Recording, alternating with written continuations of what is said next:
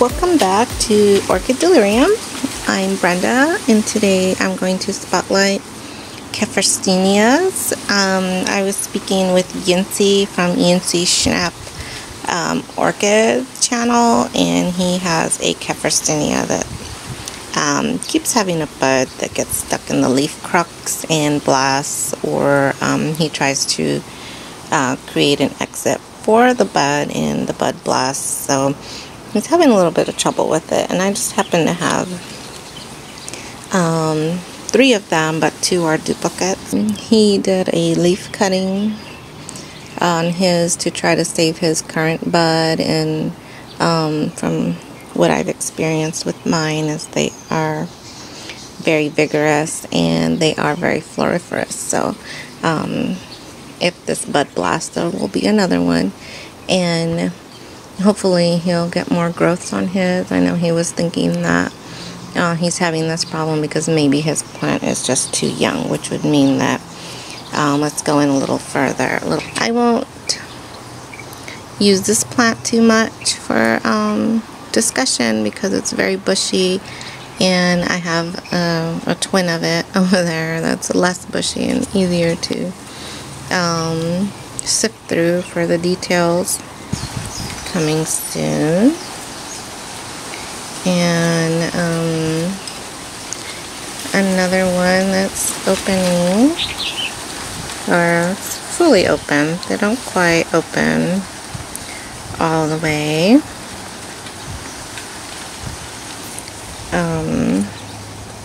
They do have this downward droopiness, so I would say they are enjoyed from up above, but they are just so small.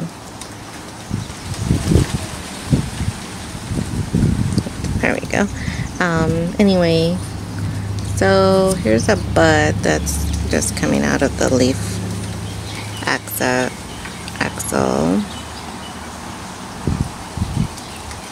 And you can see it's a pretty good size. Now we need to erupt that out of these little crooks in here. They do kind of come out like an oncidium. These don't develop a bulb, but they do. Oh, let's find a good representation of what we would refer to as maybe a fan, since it does not have a bulb. So there's some chevroning of the leaves. They kind of go, you know, like that, and then from in here we'll erupt out the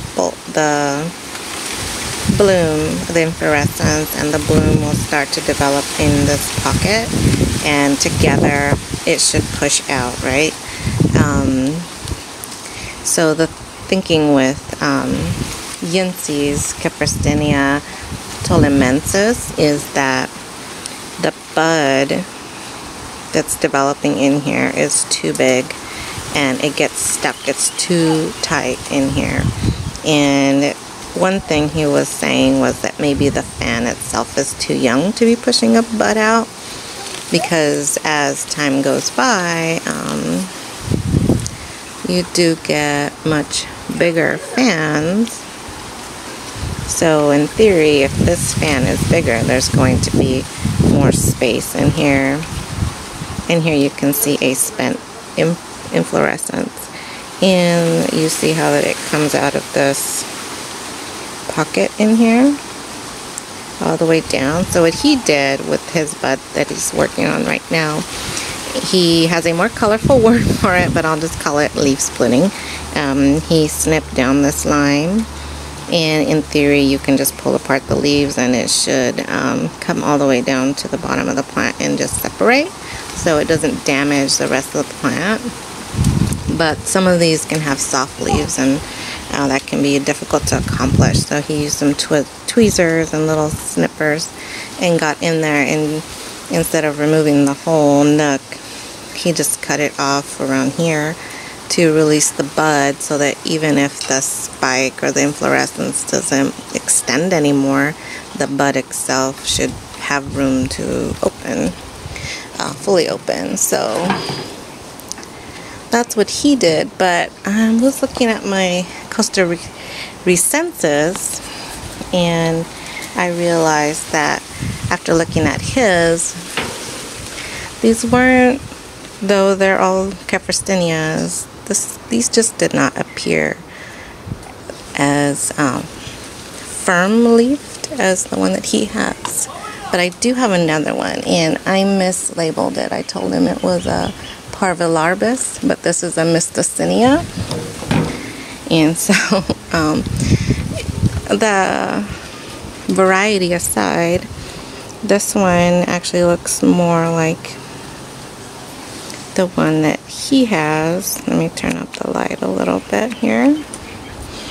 And in that, the fans don't really have that bushing up habit that the other two have. You can see just how thick it is, and then you can see how sparse this is. But the other difference between the two is that these fans are pretty firm. The leaves are much more firm. And so my thinking was that since these are so firm, it might take a little more strength in the inflorescence to really push that bud out. And again, you can tell that here's a younger fan. It's not quite as big. Oh, let me get my thumb out of there. It's not quite as big compared to one of these more full-grown fans that seem to be split pretty wide here. So maybe that makes the difference, is this overall there's more room in here for a bud to erupt. This one did not come in bloom. It does not have any blooms coming that I can see. It does have some spent inflorescences here. So it has bloomed before. So I'm definitely going to keep my eye on this one just so that we can troubleshoot maybe. And maybe the answer is just more simple, that the plant just is not old enough to support the size of that bloom.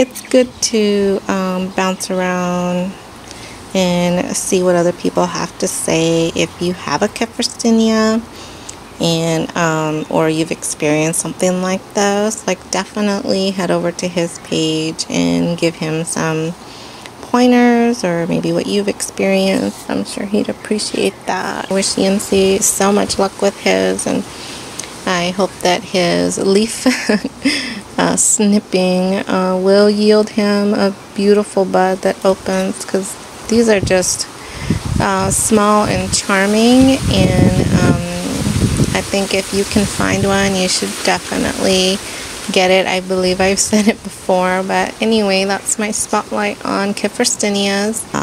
Anyway, I hope you're all having a nice weekend, and I look forward to making more spotlight videos, and I welcome any comments or challenges to my opinions or whatever. You know, we're all learning and growing together and learning from each other, and what works for one person may not work for another, but at least it's a conversation, and maybe could be a springboard to something that you didn't consider before. So as long as everyone's respectful, I always want everyone to feel free to say what they have to say and offer their opinion and advice. So take care, everyone, and I'll see you in the next installment.